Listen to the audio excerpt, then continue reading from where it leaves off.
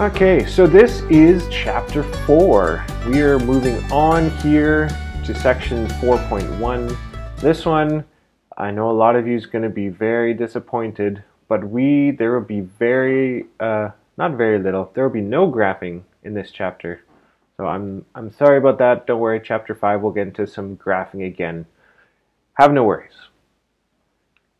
So what is section 4.1 part 1 about? Well, we're going to talk about radians in standard position.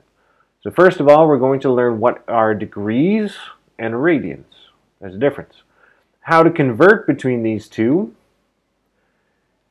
Hopefully you'll discover what an angle in standard position is as well and how to draw that. There you go.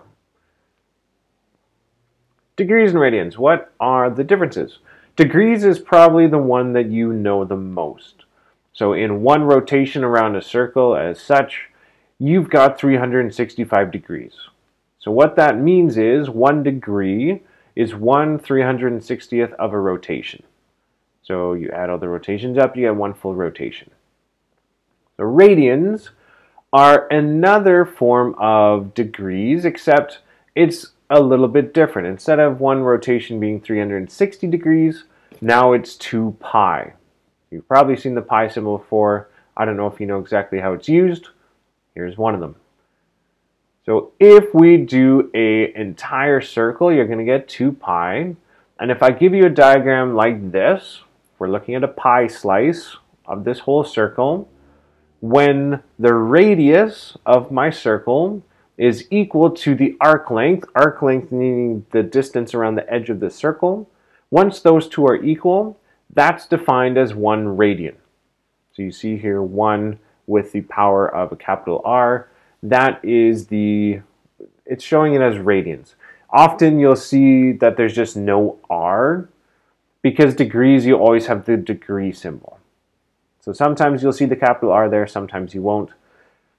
This is radians, and you need to know how to use both of these because you're going to see that sometimes we cannot use degrees, and we need to use these radians. So how do you convert between them? So if I want to go from degrees to radians, pretty easy. Plug in degrees into this expression, times by pi over 180. There you go. That's all you have to do. And to get the radians, you just do the reverse of that. You times by 180 over pi. Not too bad. Pretty straightforward. This equation, if you want to know where it comes from, you're just saying that 360 degrees equals 2 pi. And then you solve for this. Not too bad. Let's do some examples. So suppose you're given 60 degrees. Let's convert to radians. So you times by pi over 180, and you get pi over 3. Not too bad. Often for these, you will put it as pi over 3 to give an exact answer for that. Do the same here, times by pi over 180, you get 115 pi over 36. Try it again with a negative number. Yes, you can have negative degrees, and you get negative radians. So these ones are all in exact form. They have pi involved with it. If you want to solve this without the pi in there, you can get a decimal. You don't have to.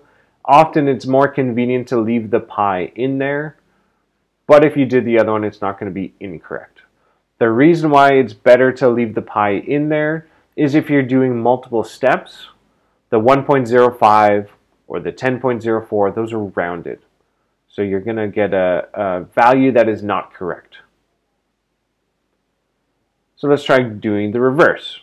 So if I want to turn this into degrees, times 180 over pi, look at that.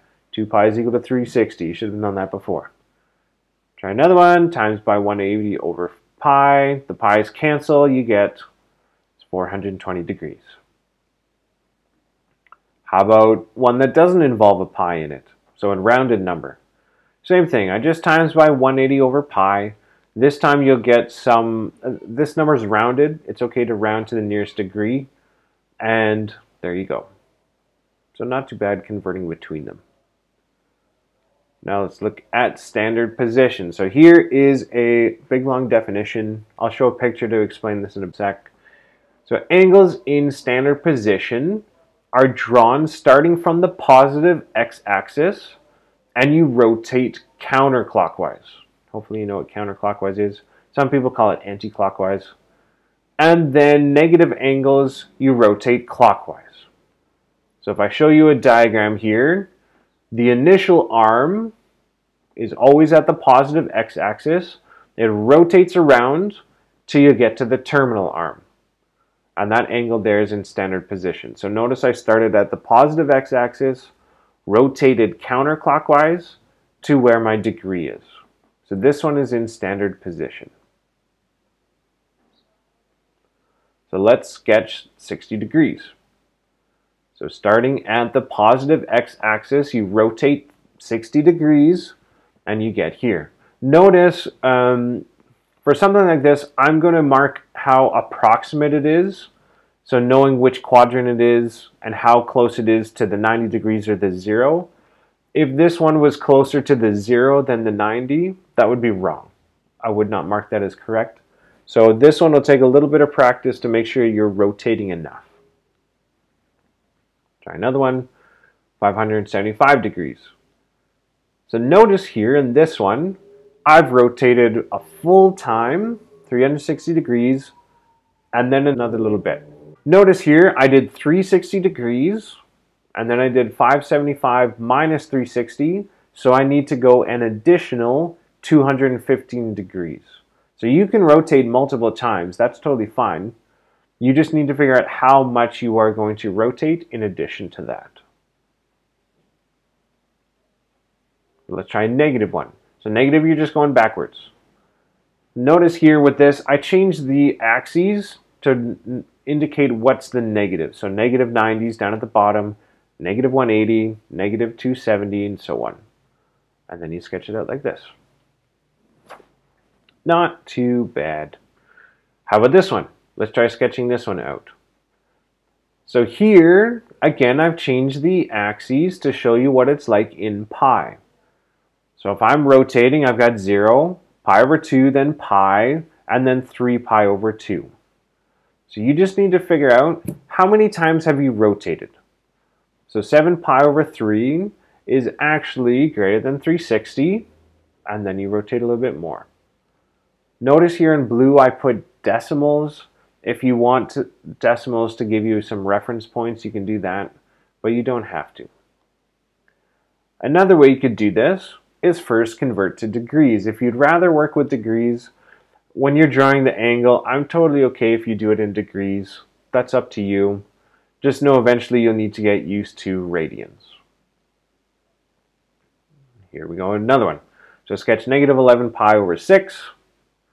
Again, doing it in the negative direction this time. So I changed the axes. Or turn it into degrees and plot the same thing. Notice the degrees look the same, just you have different things on your axes.